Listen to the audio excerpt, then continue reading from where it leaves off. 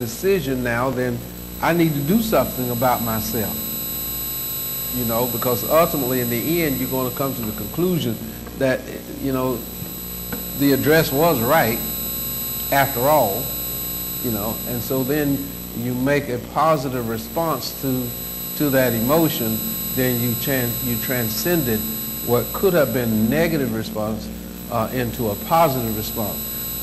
That negative response could have also continued to be a negative response if it had manifested itself in the form of maybe saying something to that person about the anger that was being felt, you see. And so as a result, we have to do what with anger?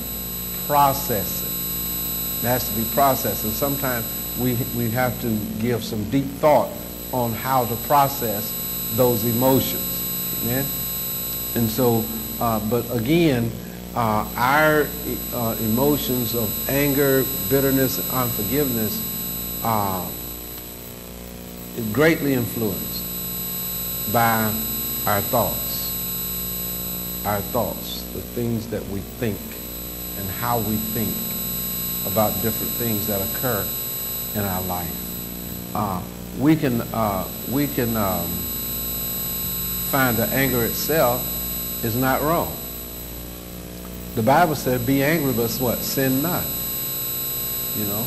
And so therefore, we got to be careful, because some people try to use the fact that Jesus got angry in the temple when he went into the temple and turned over the tables of the money changers and loosed their doves and cast them out of the temple.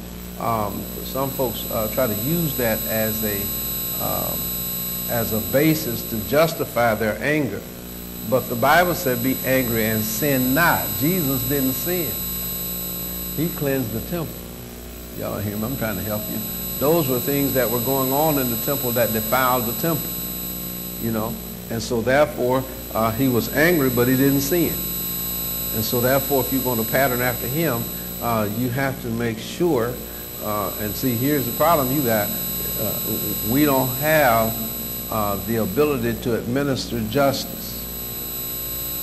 We don't have the ability to administer justice, which means that we don't have the righteous indignation to correct anything except our own behavior.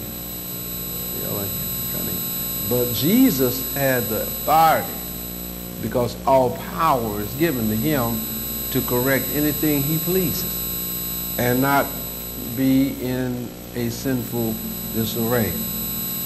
We have a choice as to how we will respond to anger and how we will behave.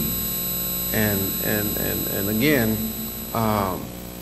some of our responses and some of our behaviors to being angry at our parent or our mother or our cousin or our brother or our sister or whoever, a friend or whoever, we have to make the right responses to that.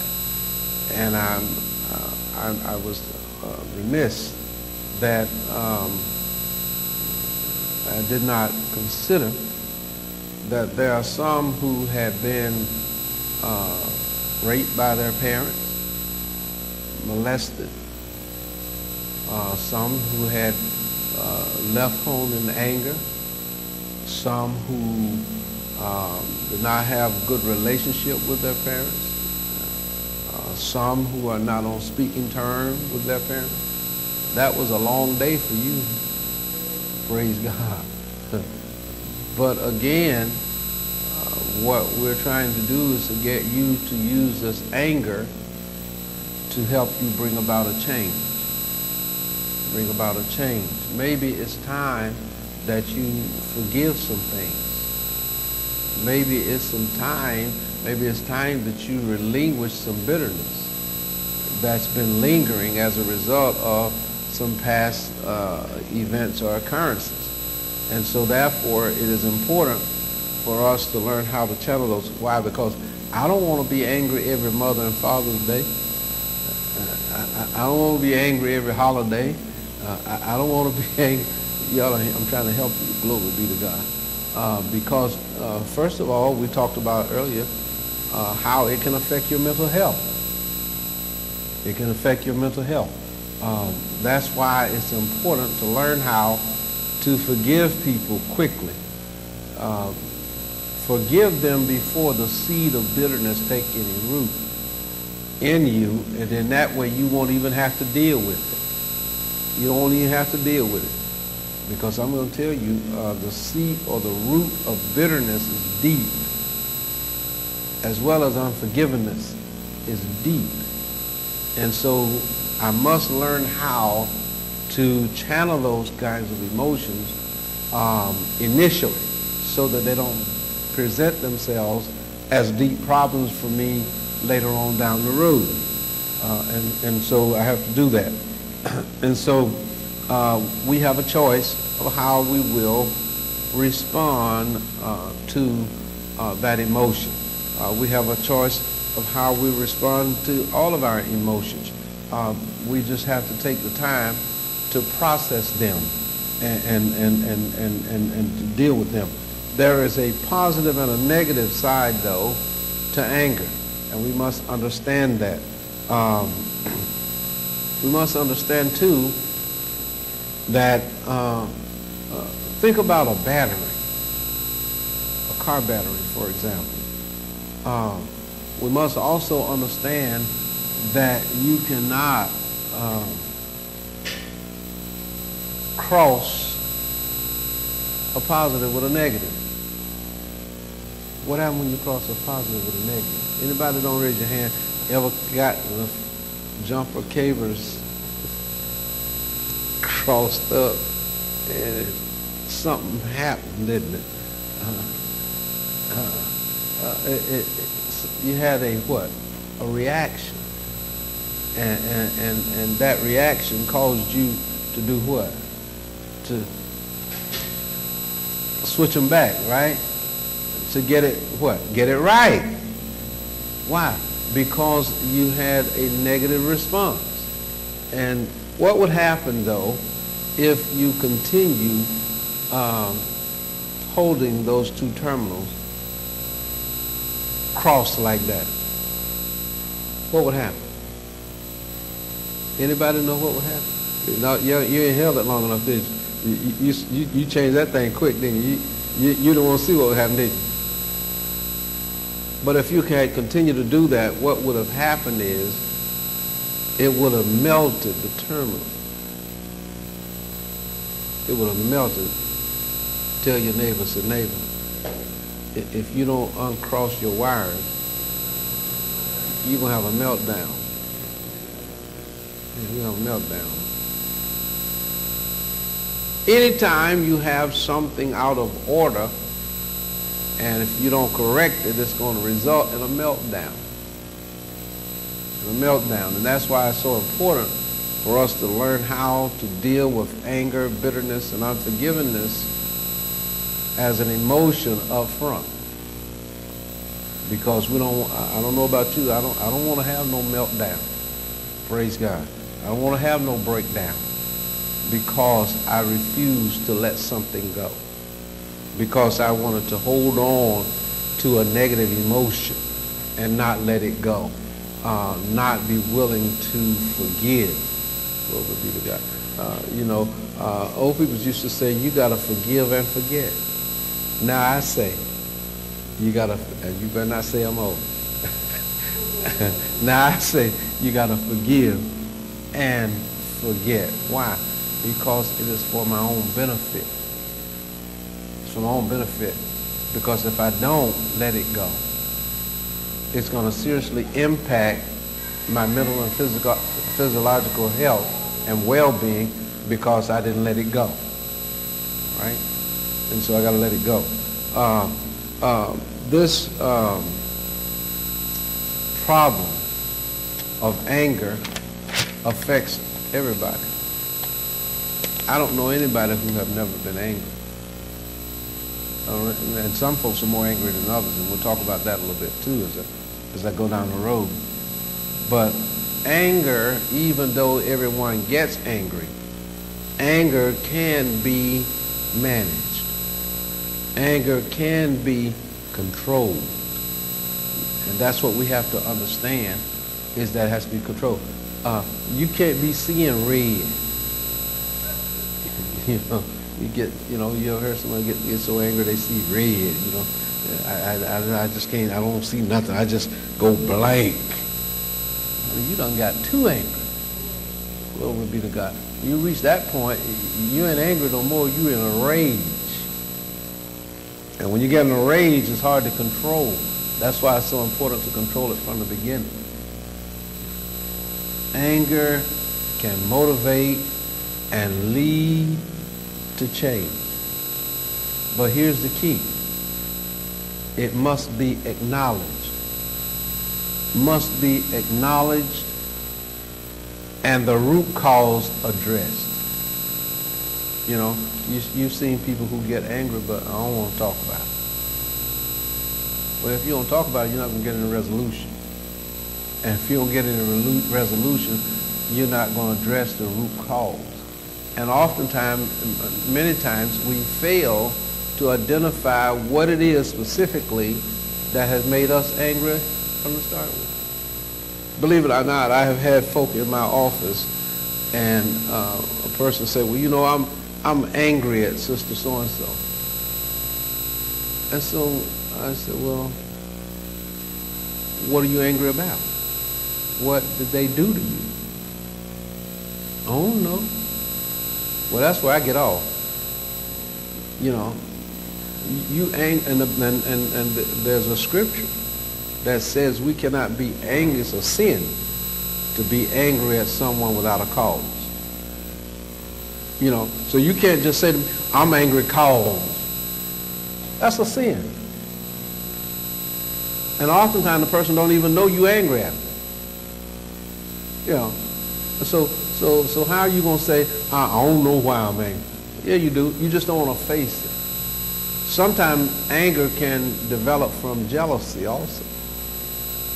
Sometimes people can be jealous of you, be angry, elicit anger, emotions toward you when you really haven't done anything to them. They're just jealous of how blessed you are. And so you have to be careful in dealing with this thing and processing it and putting it in its right perspective so that whenever everybody rejoicing, you can rejoice too. You ever, don't raise your hand, ever look around and everybody praising God and everybody rejoicing and give God the glory, and then somebody just sitting there ain't doing nothing? Well, what you angry about? They couldn't tell you. And the reason is because they have not acknowledged, number one, that the anger exists, and number two, address the root cause. Address the root cause. Sometimes we'll sweep the root cause under the rug. Sometimes we don't want to face the root cause because it's too painful for us. And so therefore, it's important for us as Christian soldiers to learn how to drag that thing out into the open and kill it while we have the opportunity so that it doesn't become a problem for us down the road. You got to deal with it, address it head on. Anger can help us understand the expectations of unmet needs. Unmet needs. Sometimes we have, we're angry about something. It is an indication that we have some unmet needs that have not been met. And whatever those needs might be, whatever they might be.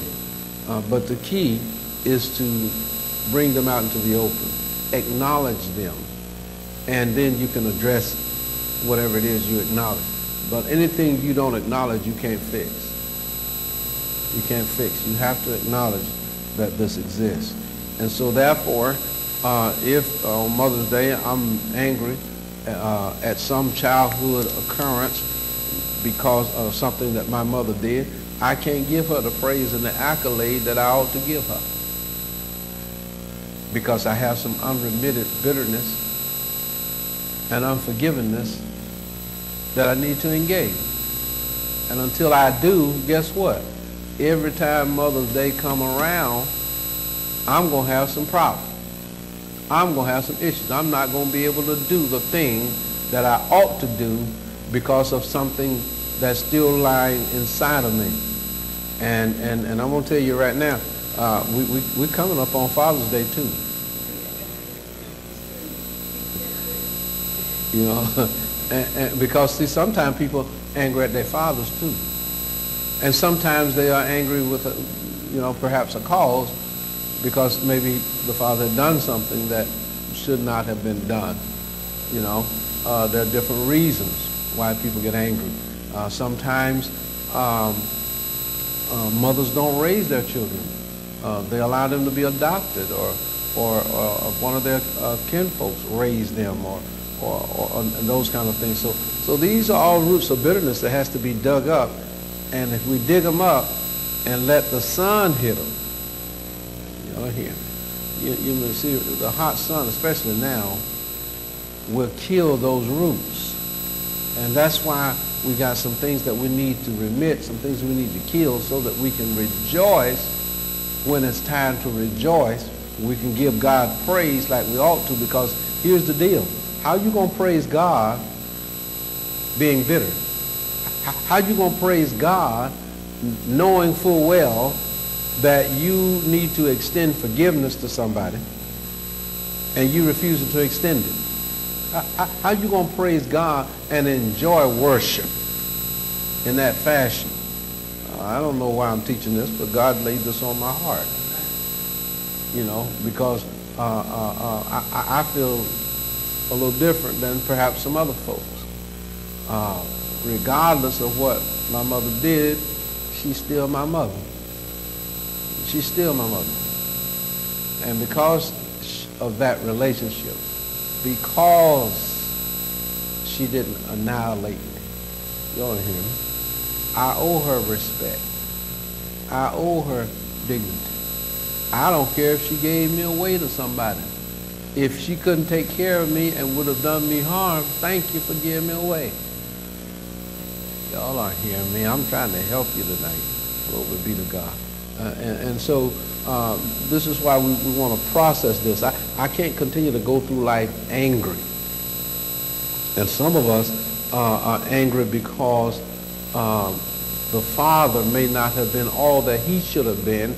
And I've been told Mama she ought to have left him a long time ago, but she just kept on staying there. So therefore now I'm angry and bitter because she didn't do what I asked her to do and what I thought she ought to have done. Well, you still the child. I don't care how old you get, you're still going to be Mama's child. And so therefore, we have to channel this in the right fashion, right? Anger can give us the needed energy also to deal with dangerous situations or injustices. I can remember I came home one day and I had some landscape timbers alongside of my garage door, and a snake came out from these landscape timbers trying to get into my garage. And it was like, and I'm here looking at the snake, and he's looking and doing as if he's trying to climb up the garage door, and he's looking as if he's trying to find a way to get into my garage. So what I took that as the devil trying to find a way to get in my house. I don't know about you, but I get angry when the devil's trying to get in my house. Yeah, I'm hearing me. So as soon as I drove up, he recognized I drove up, guess what? He hit the landscape timber. But how many know there ain't enough landscape timbers to save him that day? I tore up all that bed. I tore all those landscape timbers down and got down in the ground and got him. Glory be to God. But again, you have to get angry about sin. If you're not angry and you begin to tolerate, it won't be long before you'll compromise. And so therefore, there are some situations where it will give you the needed energy. And when you get angry at sin, it'll give you the needed energy no matter where you see it to root it out. To root it out. Wherever you see it popping up in your life, it'll make you angry and you'll root it out. If you don't get angry about it, you'll become tolerant and you'll become sensitive to it, insensitive to it, and the next thing you know, you're allowing some stuff that you ought not to have allowed because you didn't have the proper emotion towards sin. Okay? Also, it can cause you to react during a robbery. You know, you could be in the store and somebody's trying to rob the store, and you can develop enough anger to say, oh no, not in here, and stop the robber. It's happened many times. Happened many times. You can see a man jumping on a woman, and it ought to arouse something in you to say, hey, he got to stop that. And you know what? And most time than not, you don't care what his reasoning is. There's something that'll rise up inside of you to say, no, you got to stop that. You know, and find a better way to deal with and channel that. That's when anger provides the needed energy. And you know when it does, you know you don't even think about your personal safety. You don't even think about it, your personal safety. Because that's one thing I don't like to deal with, and that's domestic squabble. No. Reason I don't like to deal with them is because police don't. Police don't like to come out on domestic calls. They don't, that's the worst call that they love, that they hate to respond to, is domestic violence. Because I've seen the police come out and try to protect a woman, and she jump on him for trying to take him to jail. No, don't mess with them. Don't mess with them. Praise God. And so we have to be careful about how we channel this. Question: is anger at the devil a positive or a negative emotion? Is anger at the devil positive or negative?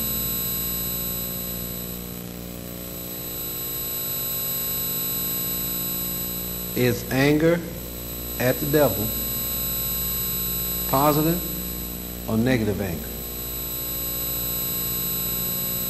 Somebody said negative. Somebody say positive. The Bible said a house divided against itself can't stand. Praise God. All right. Well, I'll hear you out on the matter. You said positive. Okay, so now you qualified it. so now if you're going to qualify it, then we really will not be able to answer that question. Because now then you're saying that it's positive for some and negative for others. But the question was, is it a positive or a negative? Not relative to the person. But you're saying depending upon the person. That's not an answer.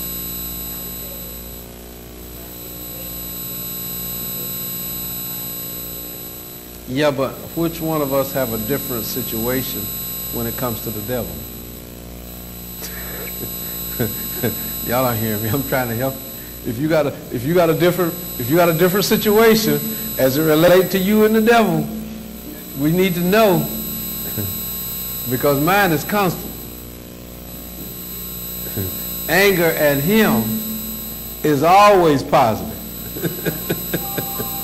I thought I turned this thing off. Brother Wayne, praise God, come get this thing out of my pocket. Yes, praise God.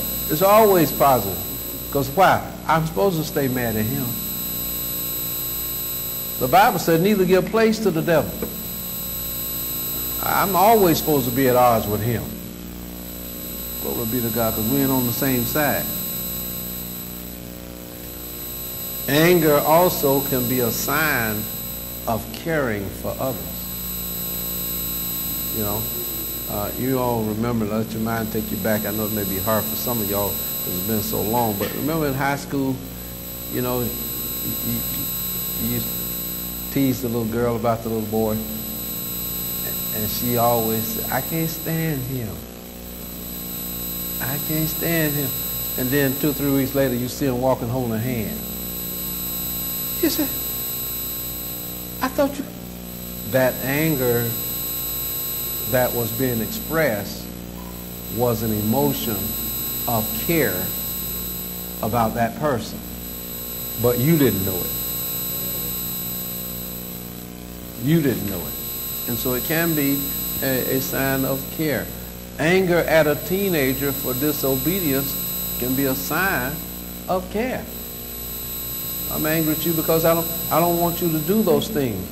I'm angry at you because you're doing something wrong. And I know what the consequences and the end result of that is going to be. But yet, I still care for you. I still love you. You know, even though I don't like that. You know. And so we have to understand that. We have to understand that all these examples can motivate, can help us, and lead us to doing something about our situation. Doing something about our situation. It's when we stay angry and refuse to do anything positive about our feelings that problems occur. That problems occur. Sometimes we can get angry at people and not want to relinquish it, not want to let it go. And sometimes depending upon the deepness of the hurt. But I'm here to tell you, you got to let it go. You got to release it. You got to kick it to the curb and forgive that person. What if they're the kind of people that don't receive forgiveness easily? You know how some folk are. You trying to make peace with them, and they still raising Cain. You trying to speak softly, and they still trying to drag you. You trying to find a means to forgive, and they still acting ugly. How you deal with that? Walk away. Well, if you walk away, what happens to your anger? It went with you.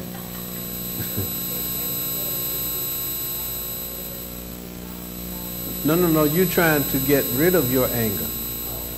And they're not cooperative. You know how you do when you get mad at the husband and shut down?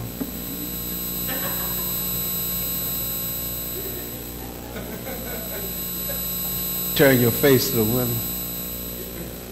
Y'all riding down the street. Everybody see. They know you angry. Y'all ain't hear me. You can't ride in my car like that. I don't ride like that. We got to find a way to make peace. Praise God. But sometimes it's more difficult than said, because sometimes people aren't willing to cooperate. But the thing we have to understand is this. Do I need your permission to forgive you? No, I don't need your permission to forgive you. I don't either need you to ask me either, because you may never ask me. And if I'm sitting there waiting on you to ask me to forgive you, and you never ask, guess what? My anger is going to reach another level. It's going to reach another level. And the next thing you know, that anger is going to end up in rage. And that rage could end up in murder. And you could end up in jail for the rest of your life. So which is better? To release it and to let it go now before it escalates, or to try to hold on to it? I don't know. Why do we want to hold on to anger? Do we You know, are we feeling like it's going to have some great value down the road? You know, somebody going to come along and want to buy it? You know, you ever think about that? Why do we want to hold on to anger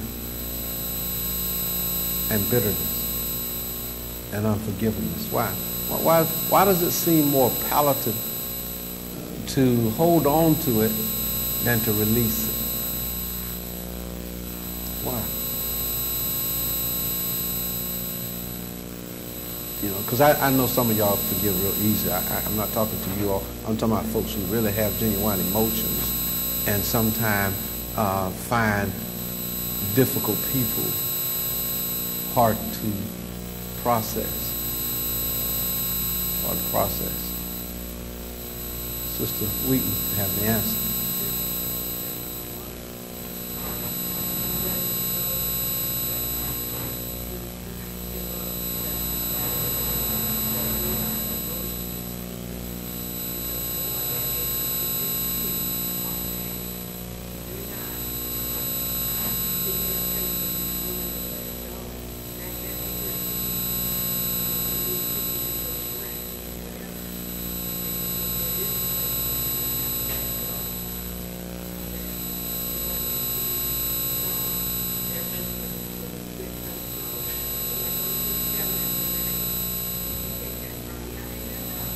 So then now we're talking about the negative side of anger. Okay. All right. And that's what we want to talk about, the negative side. The negative side of anger. And the question was about why we don't want to let it go. Why we feel it's more palatable to hold on to it. Minister Mellons.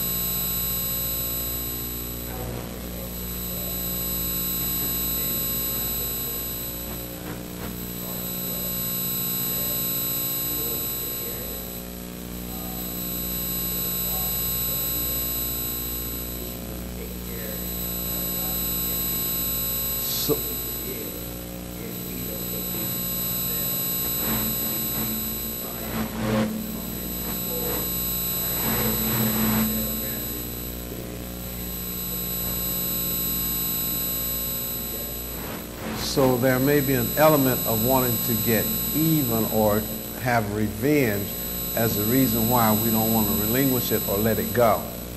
And whereas the Lord has already declared that vengeance is mine, I shall repay. There may also be an element of a lack of faith in believing that God will do what he said he will do.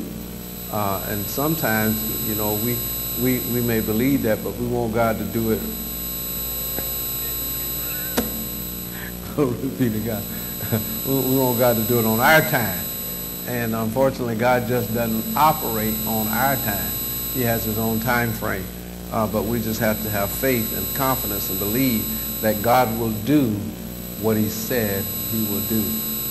Psalm 37:8, cease from anger and forsake wrath. Fret not thyself in any wise to do evil. Sometimes you just have to walk off. Sometimes you have to walk away, you know. Sometimes you have to leave the scene to keep peace, you know. Because sometimes people get upset and you can't reason with them. You can't reason with someone when they're upset. See, somebody pointing and say, I'm one of them, you know. But you know, we're not trying to single nobody out tonight, but we must face the reality. But that doesn't mean that 10 years down the road, you still having that same difficulty. Sooner or later, you ought to cool off. You know, praise God. I'm trying to help you. Talking about this negative side of anger that we struggle with, the negative fallout that can develop, and it can develop from various intensities. It can have various intensities. Everybody don't get as angry as others. You know, I have seen people who's so mild-mannered and so gentle that even when they do get angry, you can't even feel it. And so it has different intensities. I didn't say it was mine. Y'all look at me strange. It may not be yours either, but there are people who are mild-mannered like that. And you have to be careful because people have a tendency to try to take advantage of people like that. And that's how a lot of stuff happens, because the Bible says that saints are to be meek, and the world takes it to be weak. And then when we respond in a way that's inconsistent with how they think we ought to respond, then they don't understand that we're still meek. We're still meek. There's a difference between meek and weak. Glory be to God. And so we must understand that. That may be one of the reasons why people find it more palatable to hold on to bitterness and unforgiveness, is because they don't want to appear weak. You know, they don't want to appear weak. You know, in different generations, people had a tendency to characterize people as being weak because of meekness. And they may not have been weak at all. And that's what we have to understand and differentiate. It's not being weak to share humility and meekness with someone and forgive them and not be bitter and angry against them because of something that they did to you, that from our perspective, here's the issue. We determine whether or not anger should be valid. And when we determine that, there's a little voice that goes around in here talking around that tells me when I ought to be angry. Be careful about that voice. Be careful about that voice. That voice came from another place. Be careful, because it's the enemy trying to dissuade you from forgiving, trying to dissuade you from being angry and bitter, trying to dissuade you. He's trying to persuade you, rather, to be angry and to be bitter and not to forgive, while you're trying to overcome it. And so what happens is there's a struggle. That's what Paul was talking about in Romans 7. On the old wretched man that I am, who shall deliver me from this battle that's going on the inside of me when I would do wrong? When I would do right, good, evil is present with me. And so therefore, I'm trying to do what's right, but evil keeps tugging at me. Why? How does he tug? By talking in my ears and telling me things that I should think, and the way that I should respond, and the way that I should react to different stimuluses, when the Word of God is telling me I need to do something else. See? And so the Word of God tells me that I have to forgive. The Word of God tells me that, guess what? I can't draw forgiveness except to the extent that I extend it. The Word of God says I can't give a quart of forgiveness and draw out a gallon. Y'all ain't hearing me. I'm trying to help you. So if I only give a quart, then God said you're only drawing out a quart. With the same meekness, y'all don't hear me, that you forgive others, be meaning to you. And so therefore you have to understand that and process this and get delivered from this, so that it does not hinder your testimony, so that it does not hinder your praise. The enemy will do anything to stop you from praising God. He'll do anything to distract you from giving God the glory that belongs to him. He'll do anything. He'll bring back stuff that happened 40 years ago, amen, and cause you to get angry about it right now. You ain't even thought about it in 40 years, just to distract you from giving God the praise. But I come to let you know today that you got to process, amen, this anger and wrath and bitterness and unforgiveness, and let it go. It has no place in the life of a saint of God. So you got to let it go, and you have to get on that altar, and you have to ask God to help you to forgive. Help you to forgive. And when we do, then guess what? We can have a great time in praising and worshiping and giving God the glory, because you can't praise God mad no way. You can't praise God mad, and you can't pray mad. You can't pray mad. And see, therein lies, that's the problem. See, we get mad because we ain't praying. Because if you were praying, you couldn't be mad. I ain't never seen nobody pray and be mad. I see some folk not pray and be mad. But therein lies the problem. Because we're not praying. This intensity that develops from anger can be mild, intense fury, or it can be rage. It can be rage. You will be surprised at some of the mindset and some of the baggage and some of the things that people are carrying subconsciously today. And some of it conscious, but just have not shared it and have difficulty releasing it. The thing you have to understand is this. Before you can be delivered from it, you have to confess it. You have to confess it. Whether it's on Dr. Phil's show or whether it's in my office or whether, I'm trying to help you. Because you cannot get delivered from anything you don't acknowledge. That's the first thing that even Dr. Phil requires, is that you acknowledge it. That you acknowledge it. And if you don't acknowledge it, you don't even deal with it. God, now if he's like that, how much more doesn't God require? Because the Bible says what? If a man will confess his faults before the Lord, that God is what? Faithful and just to what?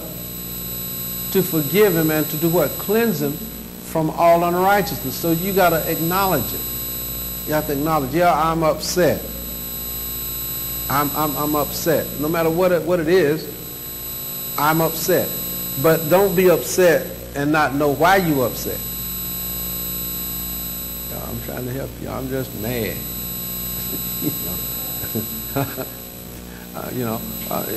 True enough. And sometimes you have to be careful because the enemy can lead you down that path and have you angry at somebody and they ain't did nothing to you. I just don't like them. You meet some people you just don't. Well, that's anti-scriptural. Being angry at somebody and they haven't done anything to you for you to be angry with them about. So anger creates a physical response. It creates a physical response. Anger causes your heart rate to increase, your blood pressure to increase, your respiration to increase, and it also causes you to release a negative hormone, which will impact and have an impact on your body. Now here's the deal. Now can you imagine being angry at somebody and it's killing you, but they don't even know you're angry? You dying a slow death and they don't even know you're angry. Why? Because you haven't attempted to reconcile. Only you know that you're angry. Y'all are hearing me. So why would I kill myself being angry at someone else when they don't even know it? Yes, they do. I told them. Yeah, but you haven't released it. And if you told them and they didn't do anything about it and didn't say anything about it, chances are they were unaffected. But as long as you hold on to it, you're going to be affected. I told them and they didn't say nothing. So therefore, they meant to hurt me. Okay. Well, if they meant to hurt you and you still hurting and you told them and it doesn't faze them and you already know that your blood pressure up, taking all kind of blood pressure medicine, heart rate increase, palpitating heart, beating in your chest, you know, because you don't want to let it go. You don't want to process it. And I'm going to tell you something. This is a great weapon of the enemy against the saints of God, because he realizes that as long as you're angry, bitter, or unforgiven, you're not going to be any threat to him, because there's not going to be anything in your worship that will affect him or move him. He understands that, and that's the reason why he put that blockage there for you, so that you cannot be effective in your ministry. You can't be effective in your worship, nor can you be effective in your interpersonal relationships. No wonder you haven't found a husband yet. You're too mean and angry, because you have not processed it and gotten rid of that bitterness from the past. Still angry. You got to let it go. Look at your neighbor and say, neighbor, breathe. You got to let it go. You got to exhaust that wind in your jaw.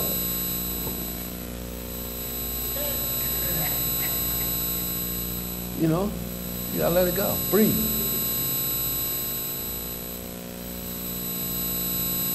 Anger can lead to depression,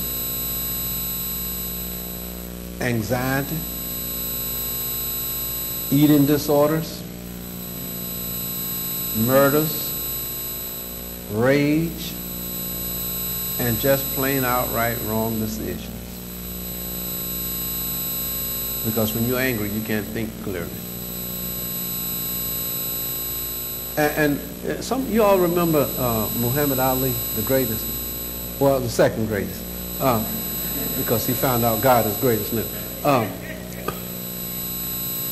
You remember how he would always taunt his opponents? How he would get up in their face and just try to just make them just as angry as they could be at him. And he would even roughhouse with them sometimes just to get them going. There was a reason for that. He realized that if I can get my opponent angry, he won't be able to think clear. And when he doesn't think clear, then he leaves himself open. I don't know who God's ministering to tonight. When you don't think clear, you're leaving yourself open to the attacks of the enemy. So instead of you getting angry, why don't you make the devil mad? Y'all are here. I'm trying to help you. Glory be to God. Why don't you make him angry? The way you make him angry is doing the opposite of what he wants you to do. When he wants you to be mad, then you be happy. He wants you to be stingy, then you be free-hearted. Whatever the opposite of whatever it is he wants you to do, you do it. And that'll make him angry. He don't want you to praise God, so the more he don't want you to praise God, the more you ought to give God the praise. He don't want you praying, so the more you ought to pray. He don't want you to do what's right and love your neighbor. He wants you to be mad and angry at your neighbor. So you ought to love your neighbor the more. The opposite of what he does. Why? Because it makes him angry. All I need to do is just find out what makes him angry. That's all I need to know. Because that's what I'm going to do. And make him angry. Anger affects both physical and mental health. Now, that being said, this element of mental health is creeping up on us in our society. We have neglected and have hid Bobby in the closet, away from the rest of society, and not faced the real problems and the real issues, to now it's almost epidemic. It's almost epidemic. And we still have not made any appropriations or made any strides or taken time to even consider the issue in our national government. And it's going to become more and more problem, because mental health, guess what, doesn't get better without care or treatment. It doesn't get better, it gets worse. And so we must understand this.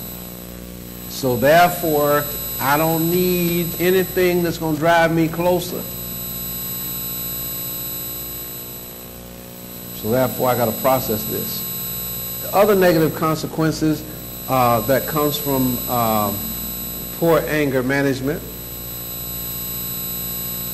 is major and minor relationship problems. Major and minor relationship problems. Negative thinking and acting out, verbal and emotional, physical and sexual abuse comes from anger. Many young men who engage in abusive behavior towards women experience some degree of abuse themselves at the hands of a woman. And it is their response.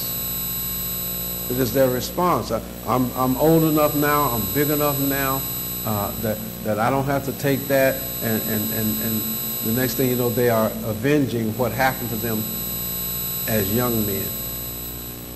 Some of them, many of them, a lot of them may have been raised by a single parent, single mother, and being raised, my mama told me all the time what to do. I'm tired of women telling me what to do. Now he starts to hate women preachers. He starts to hate women policers. Start hating any woman in any authoritative position as a result of that negative experience that he never processed, that never was dealt with, never was dragged out into the open and dealt with. And so that's why it's so important tonight. There's a reason why I'm saying to you that we must deal with these emotions, this anger and bitterness and unforgiven spirits. We must deal with them, and we must process them. We must research what it is that I'm angry about. Sometimes I can just be disappointed. You know, I've heard people say, I thought that I'd be further along in life by now. And that become a catalyst for the wrong kind of spirit to develop in that person, if not processed. Who told you you ought to be further along? Who told you that you ought to be as far as you are? I'm trying to help you. Glory be to God. But when we don't process things the way that we ought to process them, it leads to negative behaviors. It leads to negative response. It leads to bitterness. It leads to anger. It leads to poor interpersonal relationships. And believe it or not, some of these things can spill over into marriage relationships. You know, marriage relationships. You know, our marriage and divorce rate is not high for nothing. Somebody ain't getting along. Y'all are hearing. And you can't tell me everybody forgiving each other and going their separate ways. No, somebody holding on to something. And we have to let go. We have to process. I know that's a shouting message, but it's a godly message. Hallelujah. Y'all are here. I'm trying to help you. God commands us to forgive. Command us. Psalm 37:8, cease from anger. Look at your neighbor, say, neighbor. The Bible says stop being angry. Glory be to God. Smile sometime. Let me see. I don't even know if you got teeth. I haven't seen you smile in so long. Glory be to God. Stop thinking negative. This negative emotion can also result in crimes and violence. It can also result in being a control freak. You got folks so controlling, they won't even let you watch your TV show. All right. They won't even let you hold the remote control. Think about it, those of you who are married. Which side of the bed is the remote control on? That'll tell you who the control freak is. If you got to go hunting the remote control all the time because they won't let you hold it, there's something wrong. There's other control. What happens when what happens when I get the emotion that I can't control you?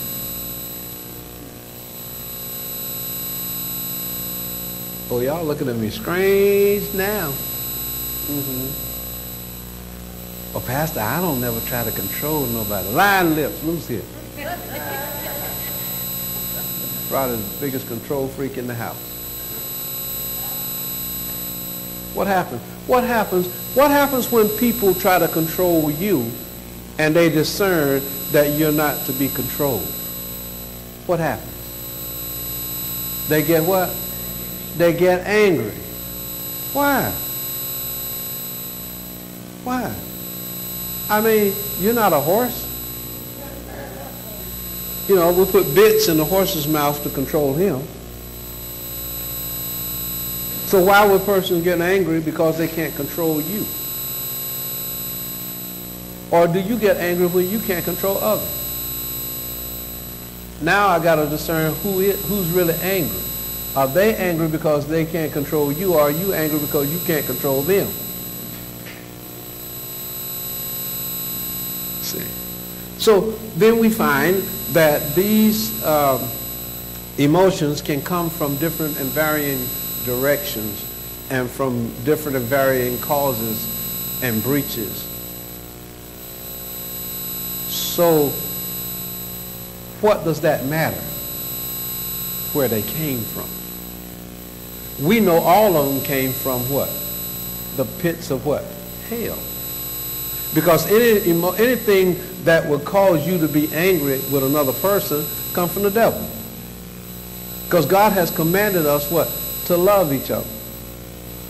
Even as I have loved you. So therefore, these emotions come from the enemy. And we need to channel them in the right way. That's why it's so important for me to find myself at the altar frequently. Lord, help me to forgive some folks that have done me wrong. Help me to forgive some folks that didn't do me right. Help me, Lord, not to hold grudges against folks that have done things that weren't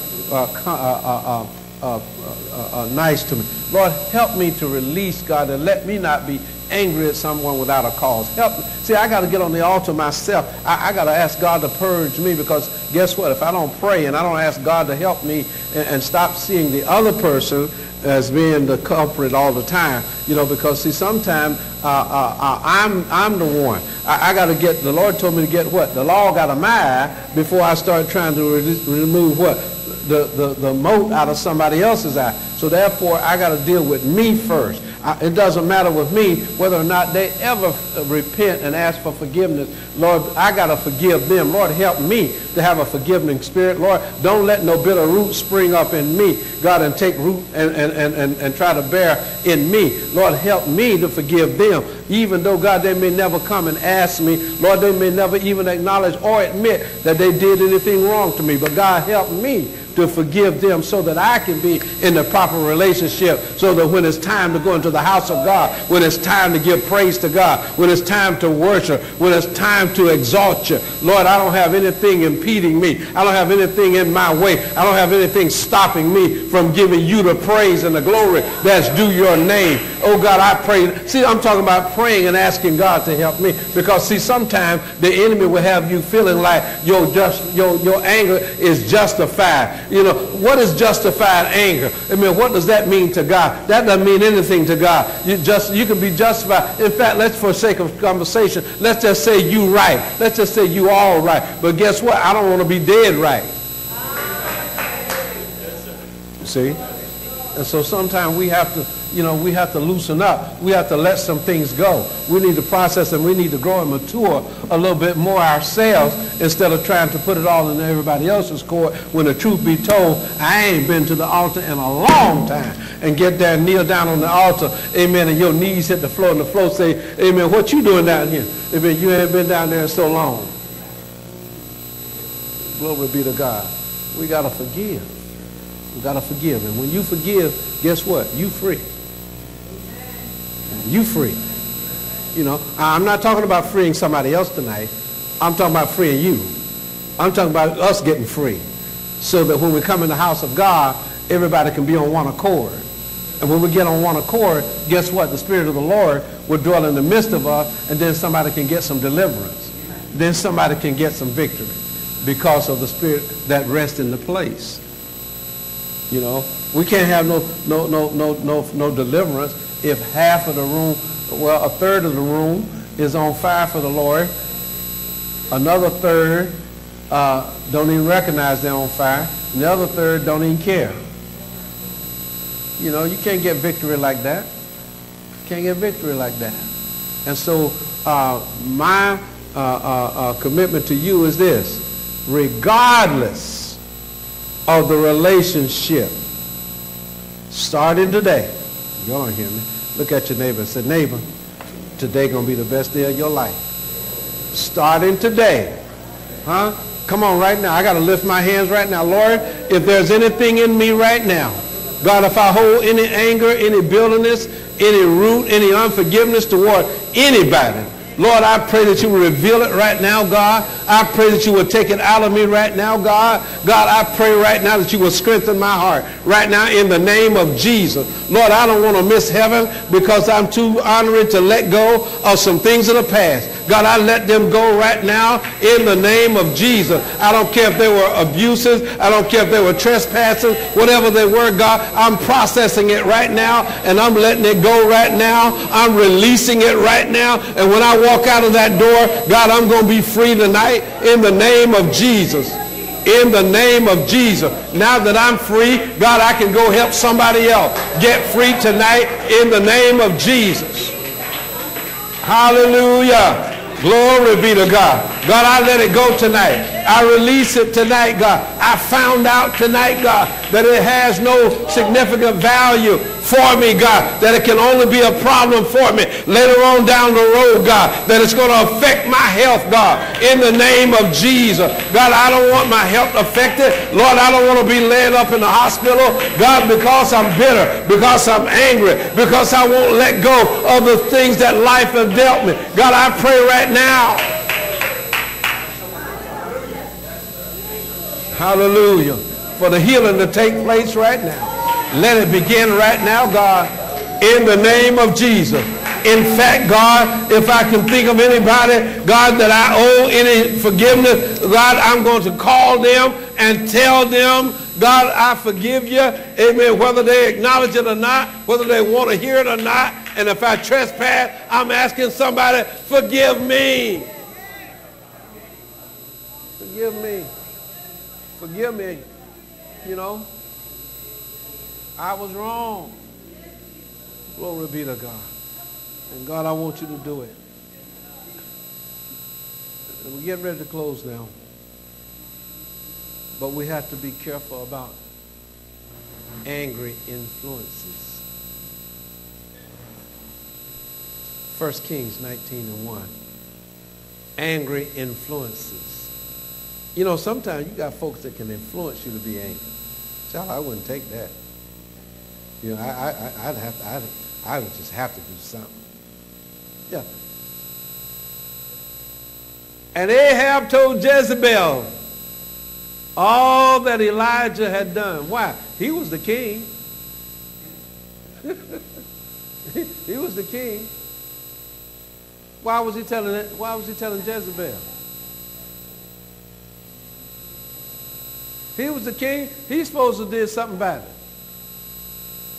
But he was too weak back and jelly back to do anything about it. So he going to tell Jezebel. Why? Because he was mad at Elijah and he knew his wife.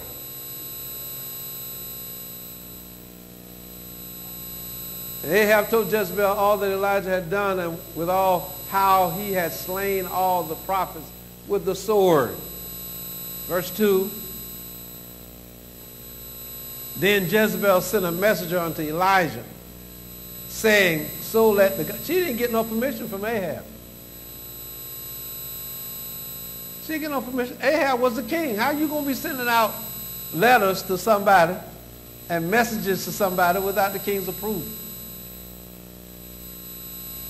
Then Jezebel sent a messenger unto Elijah, saying, so let the gods do to me, and more also, if I make not thy life as the life of one of them by tomorrow about this time.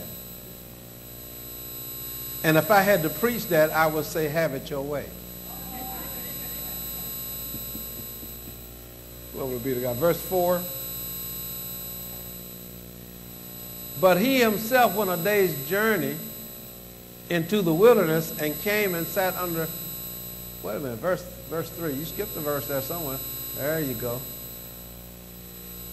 When Elijah saw that, he arose and went for his life, and came to Beersheba, which belongeth to Judah, and left his servant there. All right?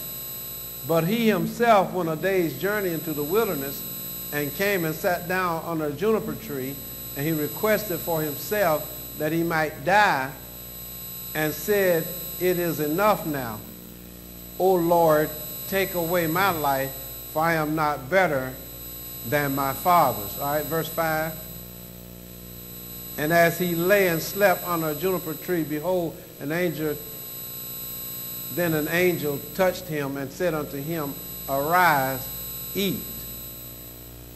And he looked, and behold, there was a cake baking on the coals, and a cruse of water at his head, and he did eat and drink, and laid him down again. That's far enough. The first verse was the thing that I wanted to show you how folks can influence others to be angry. You know, you can say something to people that will infuriate them against somebody else. You know, and so be careful about angry or anger influencers. Anger influences. Some people are more prone to anger than others. Then some of us have a low tolerance for frustration. Can't stand to be frustrated. Any little thing, some of us annoy and frustrate us. Some children or babies, when they're born, seem to be more edgy and irritable than others. You've seen cry all the time. You ever seen babies cry all the time? And a bit of water coming out their eye. You know, in my day, they wouldn't mess with you. You crying and ain't no water coming out your eye. They say, you just hollering. Ain't nothing wrong with you, you know. And some of them are cranky, prone to be upset a lot. And there are some thoughts that it is genetically motivated. You know, I don't know. You know, I've never really tried to look at the parents of these children, but it could be genetically predisposition also, may have some inherentness in it that predisposes them to being more angry than others. And maybe you have noticed people in your lifetime that you come in contact with that's more predisposed to anger than others. You know, maybe in your office you may have somebody in your office that nobody's never say anything to because they don't know how they're going to respond because of their predisposition to anger. I know I had some about everywhere I went. I found there was always one in the office like that. Amen? So, well, is it genetically motivated or is it just sinfully motivated? These are some of the things that we can think about. But we do need to learn how to process anger. It can be controlled. You know, otherwise, all them people who teaching anger management is just stealing people's money.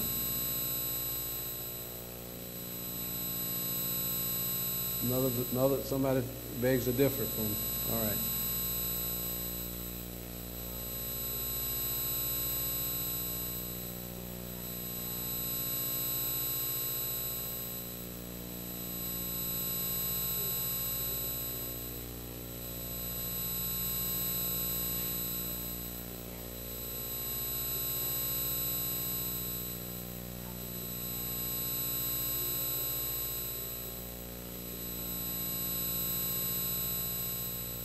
How do you get angry by 3 or 4 years old? Can anybody help? That was the question. How do you get angry by 3 or 4 years old? Thank you.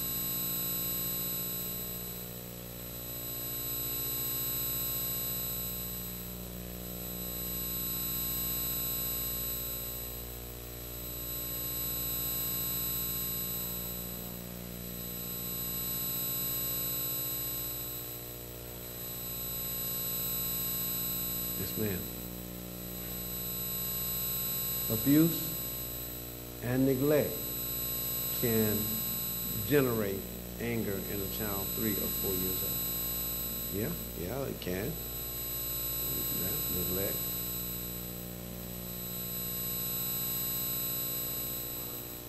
A learned behavior.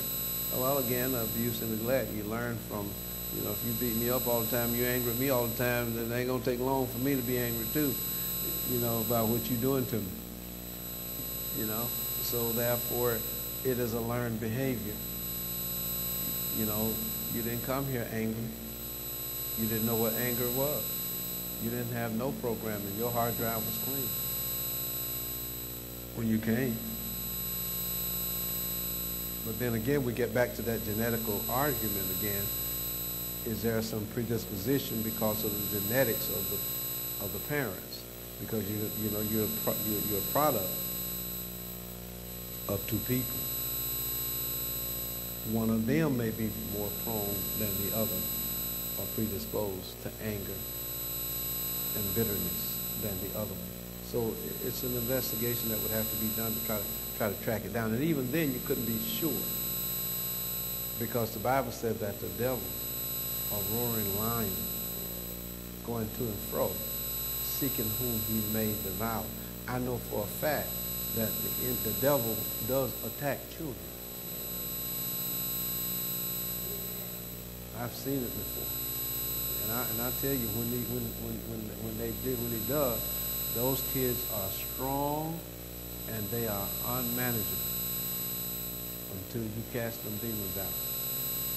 You have to cast them out. So you have to be careful. That's why that's why it's important to be careful about where you let your children go, and where they're spending the night, and where they're sleeping over at, and who they're sleeping with. I'm trying to help you tonight. Glory be to God.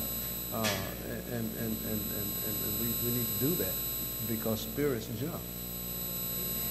They leap and they attach themselves, because children don't have the defense mechanisms that some of us have. And so they become easier prey to the devil. So you have to be careful about what you let your child participate and partake of. All right? Any other question concerning anger, bitterness, and unforgiveness? Any other question? Praise God. I see a hand. You have something you want to say? He's too shy. Praise God. We'll have to come back when we grow up. Praise God. Yes, sir.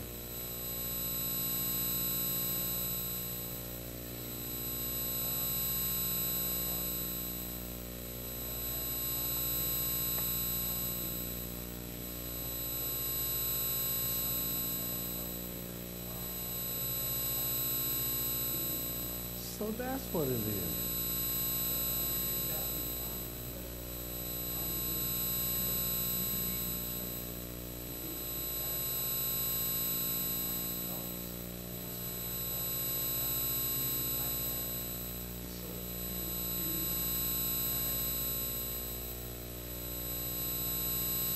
So you're saying to me that you were still angry, still bitter, still holding on,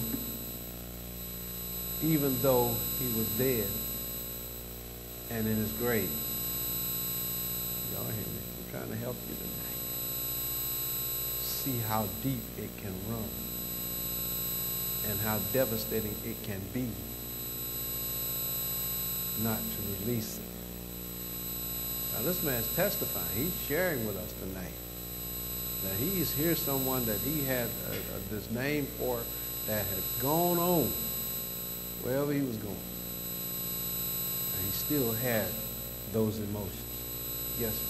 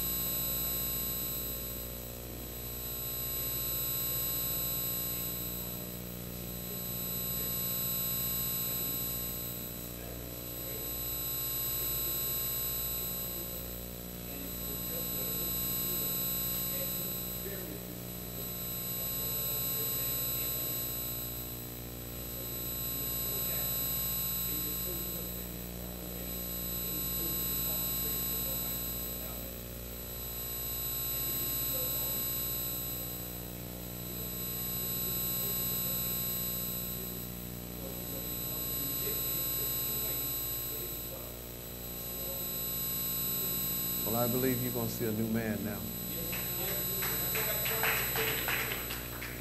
Sometimes when we get sick, God calls us in just to talk to us. A little while. He talk to you when you're sick.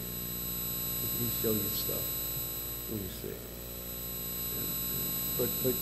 But are you beginning to see the magnitude of what bitterness and anger can do to a person? It really can ruin your life. It really can rob you of your joy and your happiness and your peace. Is it really worth that? Is it really worth holding on to that extent? And that's why I encourage you tonight. Do some thinking, do some praying, and ask God to help you process this and get beyond it. And once you get beyond it, there's some people that have to be delivered every week for the same thing. Get beyond it once and for all. And then that way you don't have to deal with it anymore. Because I turned it over to the Lord. I put it in God's hand. I left it in his hands. So therefore, whatever occurs, whatever happens now is up to God, because I don't have it anymore. Sister Lisa, did you have something you wanted to say?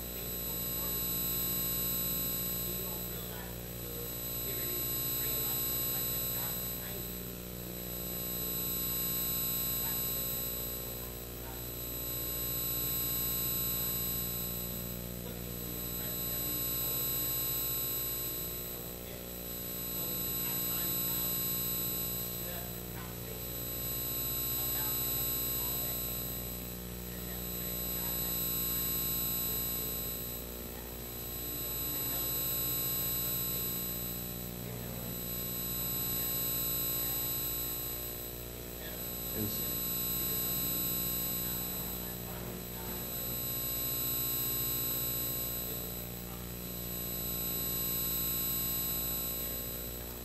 very, very, very, very, very well stated. But you have to be careful because, see, what happens in those kinds of situations, you'll go through your life trying to prove something.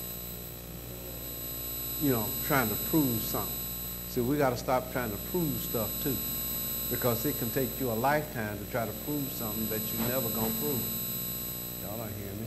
And even if you did prove it, let's just say for conversation that you did prove it. Well, as old folks said, we still ain't going to mount to a hill of beans. What it's going to do for you? If you did prove it, you know. And so therefore, I can't go through my life trying to prove something to someone. It would be more palatable for me to let it go, to release it and not worry about it than it would to try to prove it. Because now I'm going to spend all my life trying to prove something. And you may get 65 years old and they tell you you still didn't prove it. And so therefore, and do you see how stuff can creep in now? Unaware. Both of these folk and then the other testimony, they didn't really realize that they had the baggage. Didn't realize it. Didn't realize. Sometimes, you know, you can be hurting on the inside and you really don't realize why you're hurting. You never really challenge the source, because sometimes we'll turn our face to keep from facing the reality of what's really, really hurting us, and we'll play it off as something else. But tonight I challenge you, as you go home tonight, you look that thing in the face. You drag it out into the open and you say it to yourself so that you can hear it and that you can identify it and bring it back here and put it on that altar and leave it. The Bible said, cast your cares upon him, for he cares for you. Glory be to God. And so give it to God and let it go. Release it. Live your life the best you can live it.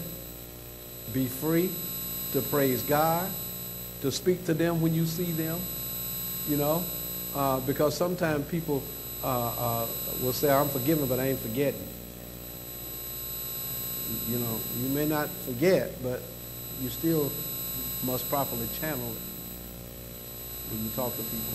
And because there's a lot of different things that can injure our emotions, that can change our emotions.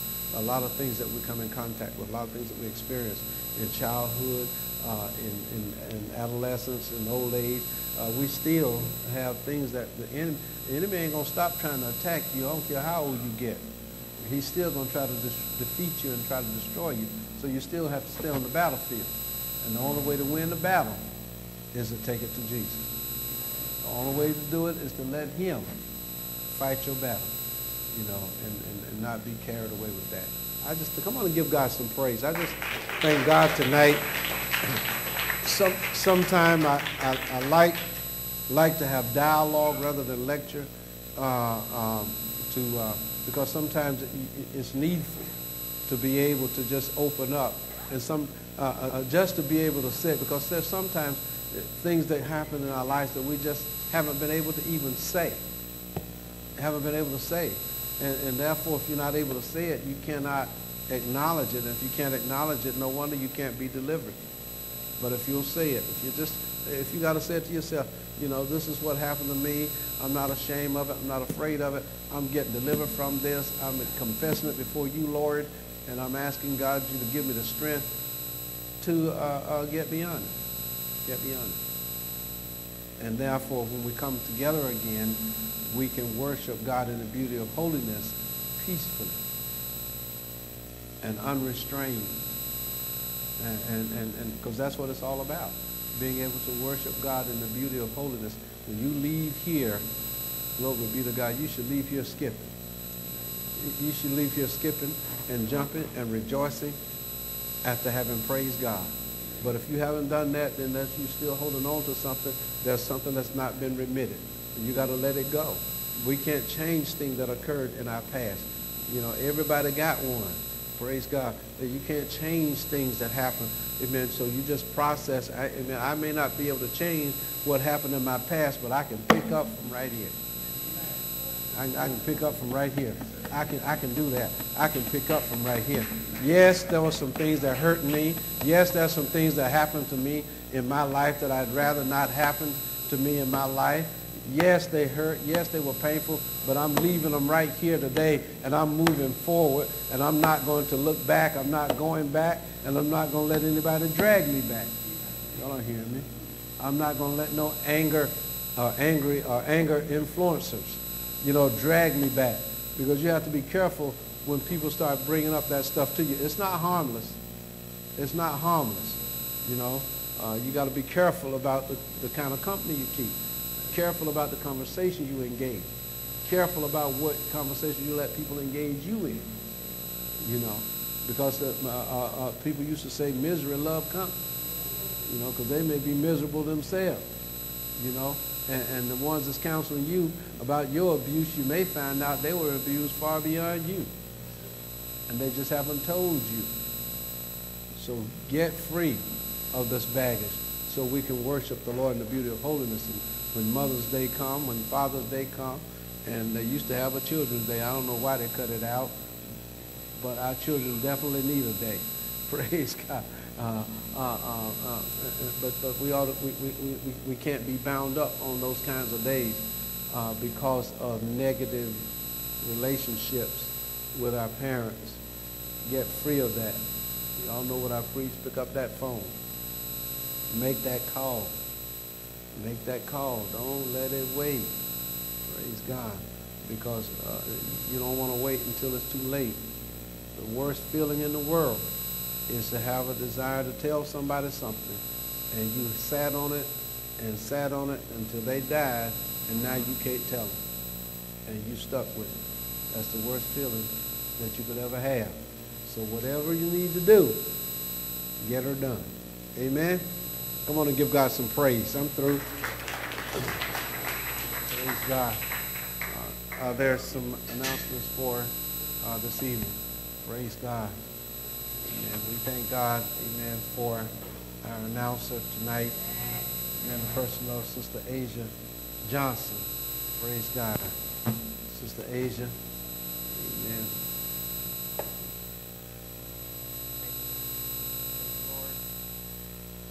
Wednesday, May 13th, 2015. Announcements and upcoming events. Temple servants for the month of May, Omega Rams, last names beginning with M through Z. There will be a meeting for all praise dancers and members of the flag ministry tonight following Bible study in the rear of the sanctuary. Region 1 regional meeting this Saturday, May 16th. The host pastor is Elder Hill. The location is Greater New Jerusalem Holiness Temple in Beckley, West Virginia. $2 regional dues will be collected tonight after service in the foyer. The charter bus will leave our parking lot promptly at 7 a.m. on this coming Saturday for those who have paid for the travel. It says everyone is asked to be here at 6:30. Okay, it's going to leave at 6:30. Pastor said 6:30, y'all. King's Kids, Monday, May 18th at 6:30 p.m. Pack 365 Drive. Sister Wheaton will be collecting $1 for our Pack 365. You can make your donation by cash, check, credit card, or online. If you submit your payment by credit card or online, you must submit an envelope with your method of payment. Please note, pastor conferences will be available on Tuesday evenings. Appointment times 4 p.m. to 7 p.m. Contact Sister League for an appointment form. No food, beverages, or chewing gum are allowed in the sanctuary. If you need to refresh yourself, please step out and do so at the appropriate time. Please refrain from walking during reading of the scripture and altar call. Our order of services: Children's Church 9 a.m., Sunday School 10 a.m., Sunday morning worship 11:30 a.m., evening service held on the last Sunday only of each month at 5:30 p.m., and Wednesday midweek Bible studies at 7 p.m. These are announcements. Please govern yourselves accordingly. Amen. I want to give God some praise. Thank you, Sister Asia. Those of you that will be riding on the bus to Beckley, we want to remind you, please do not bring fried foods onto the bus. I'm going to have to confiscate all fried chicken at the door. No wings, drumsticks, or breast. Praise God. Soft drinks, if you're going to bring something to drink, make sure it has a twist cap. I don't want you to have the pop types because they spew once they shake up. They also have bags, individual bags to put your waste in when you're riding the bus. They will charge you extra if you litter the bus up too bad. So let's be mindful and let's have good housekeeping and let's have a great time with the Lord. There will be some refreshments. In fact, there will be something, some food